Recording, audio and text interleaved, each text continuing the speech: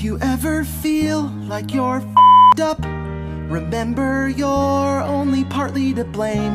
There are lots of people who made you like this. Here are a few that I can name. Your parents and your exes and your childhood bullies too. All the friends that ever betrayed you, and the people who abused their positions of power. Romance films and fairy tales for setting high expectations of loving relationships. The internet and the media for fetishizing unrealistic body standards. These are the things that f***ed you up. Yeah, these are the things that make you weird. And maybe you have some unresolved childhood trauma. La la la la, it's not your fault.